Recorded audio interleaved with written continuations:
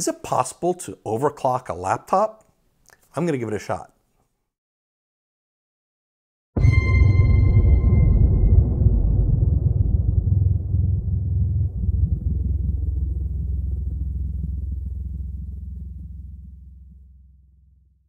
I'm Jim Setzer with Images by Design, and I'm going to try to overclock this laptop.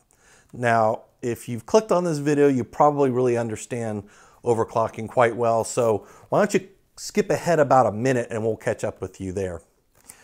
Overclocking is really the process of speeding up your computer.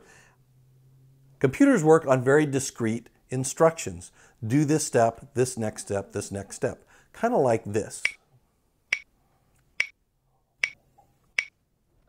And the speed at which they do the next step is governed by a bunch of clocks, crystals inside your computer that govern the speed of your computer CPU, your computational processing unit, your graphics processor, your RAM, and a bunch of other things that are going on inside your computer. Speed up the clock, you speed up the performance of the computer. Quite simple, right? But the problem is that when every little increment you speed up the computer, you generate a lot more heat. Now, we love modern laptops because they're thin and they're lightweight and they're very portable and they're relatively quiet and the batteries last all day. But when it comes time to dealing with the design compromise of performance versus heat dissipation, all those features are really fighting against us. It's very difficult in a very small, flat form factor, semi-quiet, semi-light design to be able to get rid of a whole lot of heat. So when laptop designers choose processors and other components, they got to keep thermal management in mind. And a lot of times your computer has a lot more processing power available to it that you simply can't use because the computer is clocking at a lower rate than it absolutely is possible. Overclocking, the process of ramping up those clocks a little bit to get more performance, is nothing new. Desktop computers do it all the time. Back here in the studio, of course, I've got big powerful computers with nice big graphics cards that can do 4K rendering and 3D animations all day long. But as you can see, these boxes are big and they're noisy and they're heavy, not at all portable. So if I'm shooting on location, maybe the client wants dailies, or perhaps I just want to work at home for whatever reason. Those are the situations where I want to squeeze every ounce of power I can out of that laptop so I can do, light loads and be able to do them efficiently, effectively, wherever it is I happen to be. So I thought I'd give it a try, making kind of a non-invasive way to get more performance out of the laptop by allowing me to overclock it. And I'm going to do that, I think, by kind of helping out the laptop's existing heat management system. Now, all laptops have some kind of way to bring in ambient air from the room. These vents right here on this laptop do that. This one's got a little, looks about 40 millimeter fan right here to pump that air through. Probably passes some fins, some heat pipes, some radiators of some sort, and then it exits all that hot air out the side. So I started with this particular laptop trying to figure out what all that was, and after firing it up and making it do a little bit of work, I quickly realized that the intake vents are here along the bottom, and the output vent is, you can't see it, but it's in the gap between the base and the hinge for the screen. So what I want to do is I want to take and push much more air into these holes to help that heat management system dissipate the heat back out, kind of like a supercharger works on a car. So I went digging around in my parts bins and I came across these little guys. These are little 40 millimeter fans, box fans that happen to be USB. That's going to make this project a lot simpler because I can just plug them into a USB hub or even into ports on this laptop. So now the trick is take something that looks like this, a 40 by 80 millimeter rectangular set of fans, and push all their air into this long, thin set of slots. Now for me, my design was to take and go into a CAD program called SketchUp, make an air shroud that would force all that air from the fans into the laptop and be able to cool that thing much more quickly. So I designed it up and I printed it out, and here's what I came up with. It's literally just a funny looking box. It's got a long, thin hole on one side that'll fit up against those vents on the back of the laptop, and then it's got a 40 by 80 millimeter hole on this side to be able to put those fans in and make it work. Now, many of you aren't going to have access to a 3D printer, but you can do at least the experimentation part with some readily available stuff you might have around the house or at the local grocery store. As an example, here's a 50-cent piece of plasticware from the grocery store. If I had one that literally covered up all the intake vents on here, I could do that. And I could just cut some holes in the side of the thing and mount my fans, and I could at least run this test to see if this is going to work. Anyway, let me cobble this all together, see if that is forcing air through there, and then we'll pick up and create and run a series of tests to see if this solution is actually going to help us out.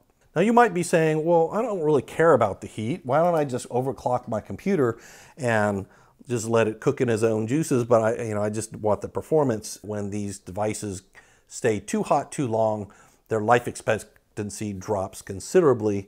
So they have these throttling devices in here. When the devices realize the temperature is too hot, they literally tell the clock to slow down, therefore creating less heat, allowing the system to cool down to a certain level, and then they'll let the clocks ramp back up again. You still might say, Jim, I don't care. I'm going to eke out a little bit more performance. And the answer is actually, I think what's going to happen is as you start to overclock but not deal with the thermal problem that creates, you're going to end up with performance that's actually lower than if you had just not overclocked at all. Once you have a cooling solution to test out, you're going to need to enable overclocking in your computer. This is done down in the system BIOS. If you're not sure how to do this in your system BIOS, check your computer manufacturer's website, their support site, maybe their support forums to walk you through this process. Next, you're going to need a piece of software to be able to adjust the overclocking parameters for your computer. I picked this one called Afterburner by the motherboard company MSI, and its graphical interface is pretty good.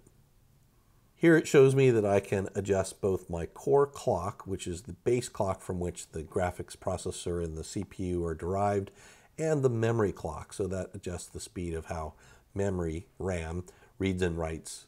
In its base configuration, you can see it's been adjusted by no value. And then I created 4 different profiles, mild to wild, that slowly up these parameters to the point where I felt that I could still safely overclock and not crash the system.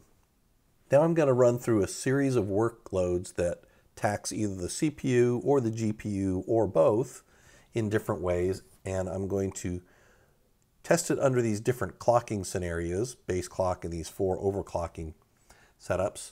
First by itself with just the stock cooling system, and then I'm going to rerun the tests with my new turbocharged fan assembly attached. As you can see here from this first video render, the base clock test ran at 3 minutes and 35 seconds. As I continued to overclock more and more, the render actually took longer and longer time. So this seems to support my hypothesis that the more you overclock without dealing with the thermal problem, you're going to get even worse performance than baseline. Now let's rerun this set of renders, but this time adding the fan to the back of the laptop. And as you can see, I got better performance. In this particular case, my overclocking scenario 3 gave me the best overall time. So between the base clock, no fan, and the best time I was able to get with the overclocking 3 scenario and the fan attached, I got a 31.1% improvement in this basic video render. Now this particular video render was pretty simple, not a lot of transitions, not much color grading, so it was far more CPU intensive than GPU intensive. If I pick a different video to render, one that does have a lot of color grading, a lot of correctors, a lot of transitions, a lot of things that are typically passed off to the GPU in my particular case, and I do these same set of scenarios, I've actually found that I got an overall 41.8% improvement from base clock, no fan to my best time with the overclock 4 scenario in this case. While I do a lot of video rendering for my clients, I also do some amount of work in 3D animation environments like this one called Blender. Blender provides a number of benchmark blends for people to test things out with. This BMW rendering is going on here, and you can see it can be relatively CPU or GPU intensive.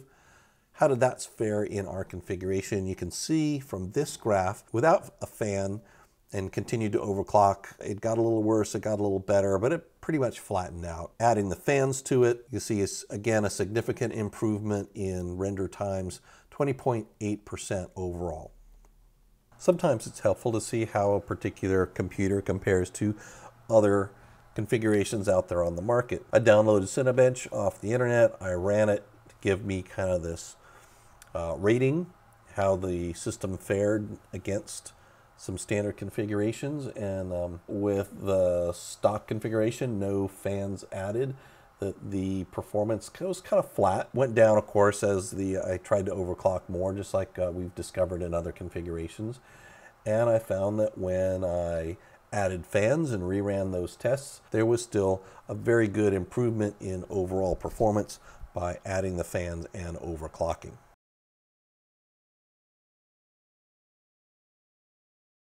Okay, if you're a gamer and you're interested in things like frame rate and playability, this is the test for you.